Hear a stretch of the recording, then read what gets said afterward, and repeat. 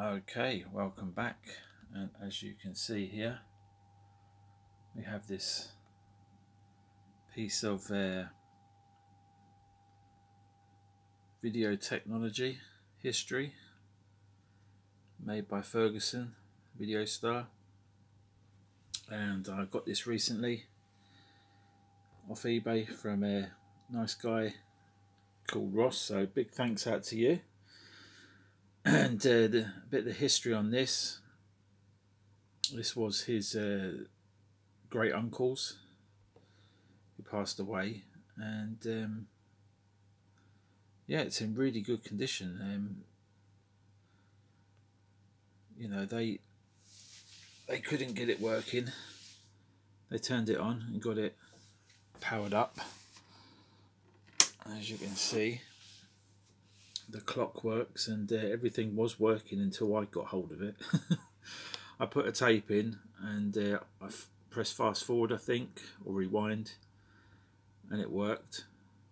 And then I think I pressed play, and then it just locked up. So I got a feeling the belts, well, I know one of the belts has slipped off because I've had it open, and one of the belts has slipped, so it probably needs a new set of belts. It's got about 4 or 5 belts going on, maybe more.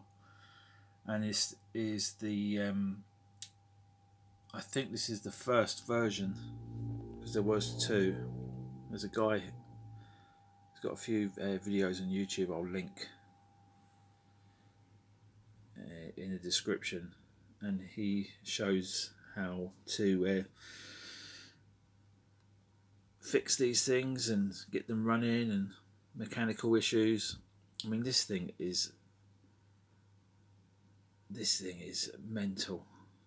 It really is. It's such a nostalgia hit for me, because this was the very first video that we got back in the day. It was either this one or the second version, but it had, you know, the piano keys like this, had the exact same layout. I'm not sure if this was exactly the same here, but you can see the original dust there. And you can see all the settings for the TV, analog TV reception. I remember ITV, I think, was 23, BBC One was 26, I think Channel 4 was 30, I think BBC 2 was 32, and Channel 5 was 37, and caused a lot of problems with people's, you know, game consoles and other devices being tuned to the similar frequency. But sadly, all that's gone now. All the analog TV is gone, all digital. But as you can see, got some nice green lights here, and you could tune 8 channels here, even though we only had 5. To whatever your preference was. I haven't even set the clock this before, so bear with me and I'll work it out. So we've got a 24-hour clock with the minutes, and then if you want to set the timer,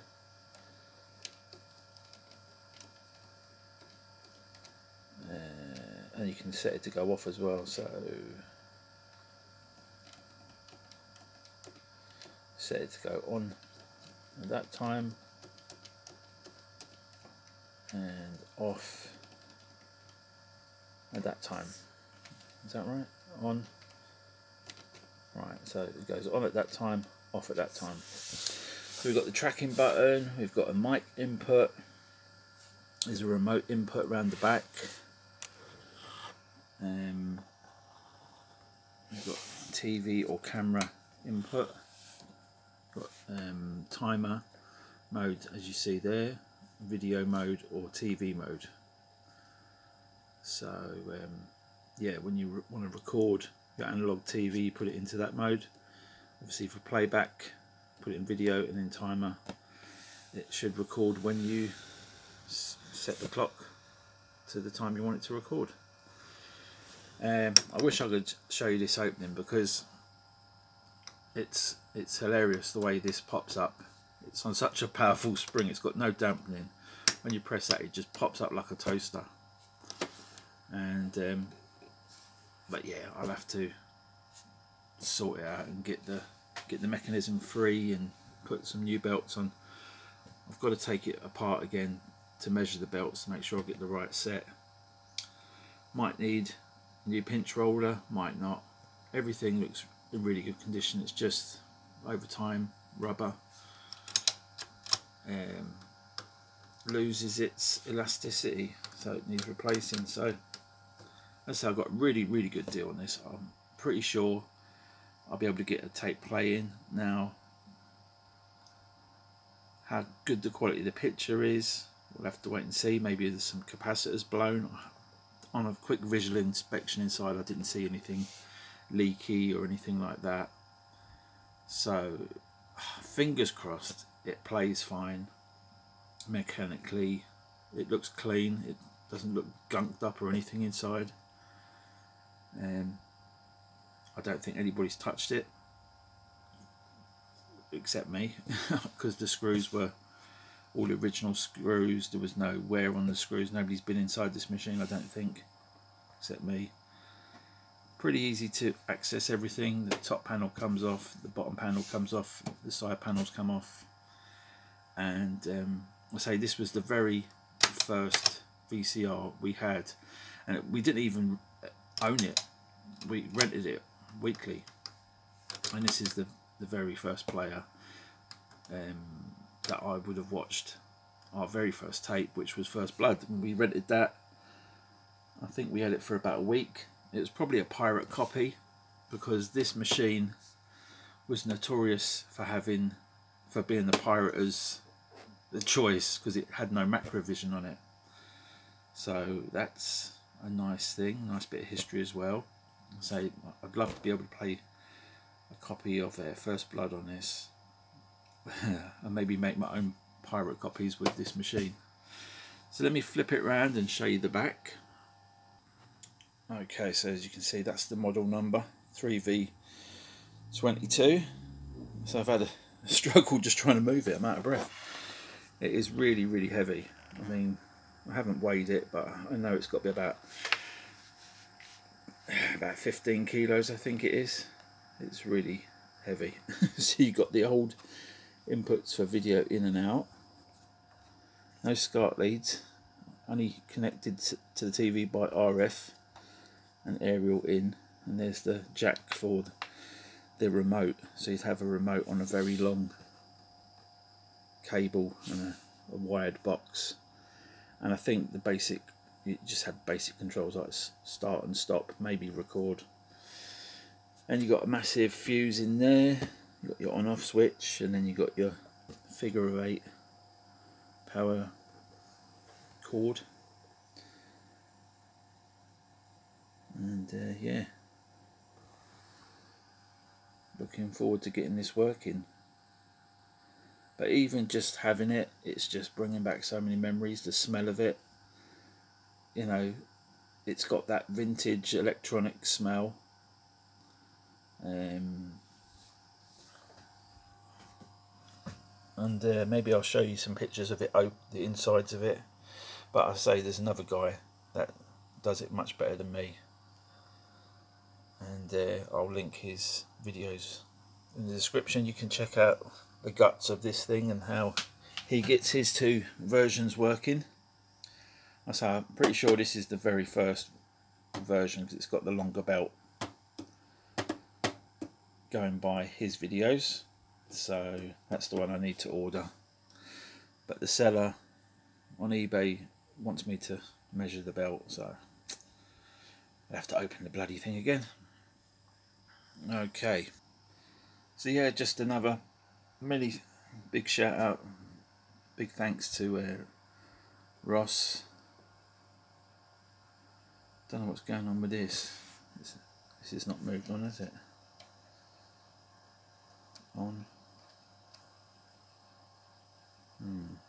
clock, day.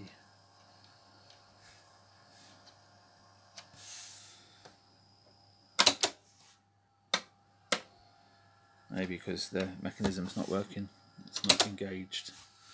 But as you can hear, the motor's going, it's trying to work.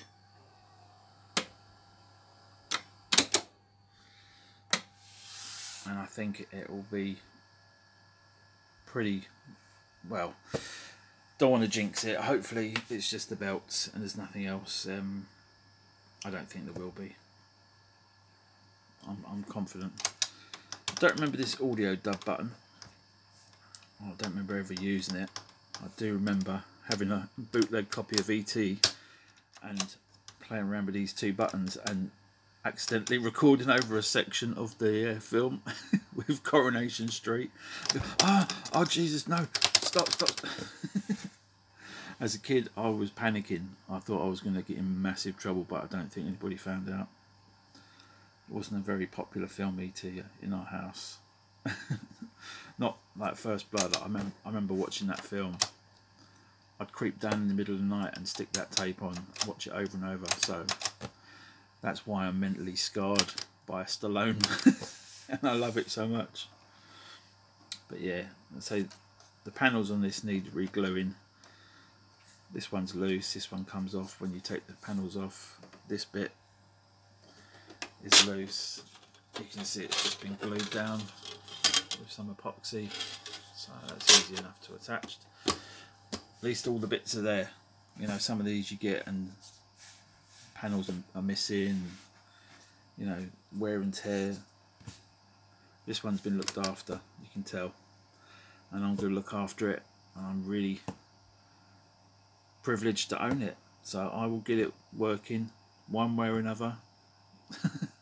And I will upload a follow-up video. Alright, thanks for watching, take it easy, bye bye.